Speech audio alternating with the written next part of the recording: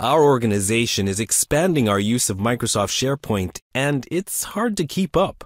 I'm hearing a lot about how the AWS cloud can help. Can you tell me more about it? Sure. Running SharePoint in the AWS cloud allows you to add capacity as needed, without a long lead time. You can easily scale up or down as business demands change. You can stay ahead of the curve by adjusting capacity in minutes and hours, not days or weeks. What about hardware costs? Will I need to purchase and provision additional resources? There's no need to buy new hardware. AWS offers low pay-as-you-go pricing, which eliminates the need to purchase expensive hardware and allows you to pay only for the capacity you need. AWS does all of the hardware management, so you can focus on higher value activities. I don't have the capital budget to get started. No problem. You can replace large upfront expenses with more predictable costs that scale with your business. What about licensing? Will I have to pay again? Windows Server licenses are included with your Amazon EC2 instance cost. To run SharePoint on AWS, you can deploy your existing licenses with software assurance through Microsoft's License Mobility program. What is this program?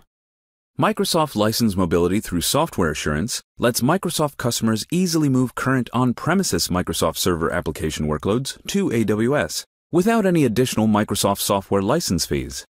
This benefit is available to Microsoft Volume Licensing (VL) customers with Microsoft Software Assurance (SA) contracts. How does the licensing work? One SharePoint license can be assigned to one Amazon EC2 instance with no maximum or minimum size. One last question about licensing. What about using SQL Server instances with SharePoint on AWS? You can run your existing SQL Server licenses per the License Mobility program, or you can buy SQL Standard from AWS with your Amazon EC2 instance. Great! Do I have to provision everything every time I need to deploy SharePoint, or does AWS provide tools to automate the process?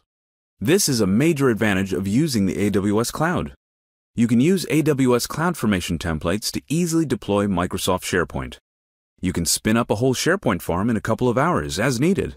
No hardware or physical data centers are required. So, who's using Microsoft SharePoint deployments in AWS? SharePoint is being run successfully in AWS by small companies needing a single server deployment, as well as large organizations that need a highly available globally distributed architecture. Using the AWS cloud to deploy SharePoint instances is especially beneficial for developers. You can provision individual instances for each developer, who can turn them on or off as required. This can reduce your 24/7 expenditure to just a few hours a week. How much does it cost? There's no additional charge for deploying Microsoft SharePoint in the AWS cloud, aside from the normal Amazon EC2 usage charges and Microsoft licensing charges. As usual, you only pay for what you use as you use it. There are no minimum fees and no upfront commitments. Awesome. I think I'm ready to get started. AWS provides online training with a self-paced lab to get you started. The lab will show you how to deploy a single server SharePoint instance to AWS. Can I use this to deploy a small production instance for a few people that need it only during office hours? Yes, you can easily schedule it to start in the mornings and shut down in the evenings. Do keep in mind that this single server installation is not scalable to a farm. How do I take the training? Please complete the hands-on training for this video at run.quicklabs.com.